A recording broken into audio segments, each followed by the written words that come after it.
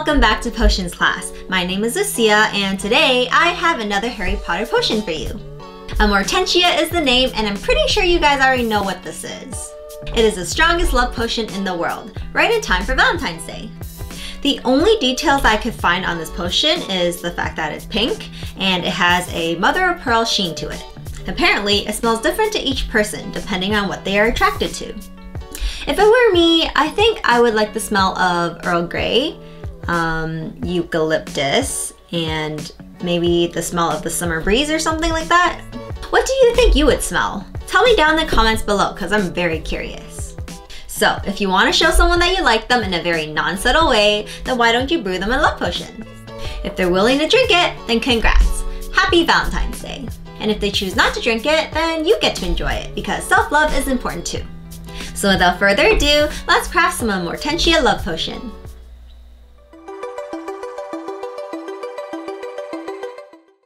So these are the ingredients for today's potion.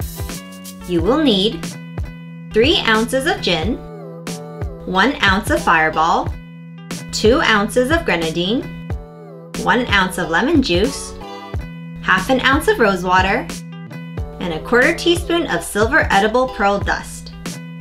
Alright, so first, grab a cocktail shaker. Add in your gin, fireball whiskey, grenadine, lemon juice, rose water, and silver pearl dust. Add in some ice and shake until cold.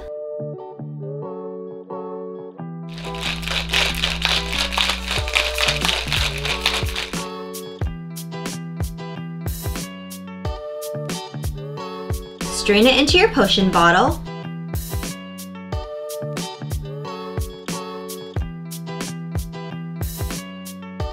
And ta-da! Amortentia is complete!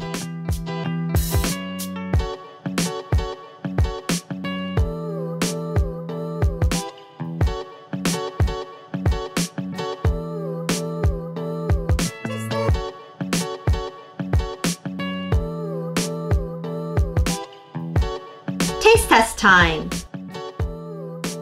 Alright, so here we have our love potion. And yeah, I think it turned out pretty good. To be honest, this is a really large potion to drink. It's basically the size of a full-size perfume. I wonder if anyone actually made a perfume version of this, because that would be really cool. I think I would definitely buy that. But anyway, let's see how this tastes.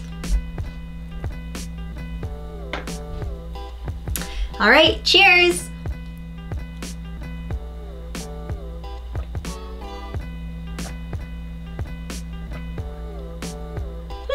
It's not bad. It kind of reminds me of like a floral cinnamon heart, like a rosy cinnamon heart. It's not a very strong cinnamon flavor, but you're definitely gonna have that hit of fireball whiskey in there. But yeah, it has a nice amount of floral flavors in it, which I like. And you do get a hint of the orange blossom water from my homemade grenadine as well. But yeah, I can definitely say that this is a very Valentine's Day flavor. I also wanted to make a somewhat chocolate version. Like I was thinking maybe a strawberry chocolate or a rose chocolate, but I didn't have anything to make it chocolate flavor. So, you know, next best thing I guess is cinnamon hearts. But yeah, I wasn't originally going to use cinnamon whiskey, but I felt like it fit the vibe because it kind of gave, you know, that spicy passion in love kind of idea, you know? And the pearl dust is a must because it's supposed to be mesmerizing, right? You're trying to mesmerize someone. So that you cannot go without in this potion. It is a bit on the sweeter side though, so feel free to add a bit more ice to it, or you can use a little less grenadine. It will be a little lighter in color as well. But yeah, I feel like this would be a great hit for any Valentine's celebrations. Even if you can't find a heart-shaped bottle, you can definitely put them in even little vials or in a glass. It would still look very nice. But yeah, good luck wooing the person of your dreams. Well, that's the end of today's class. Thank you for joining me, and I hope you have a wonderful Valentine's Day. If you guys have any questions or suggestions for future videos, please leave it down in the comments below, and like and subscribe for some more awesome potions.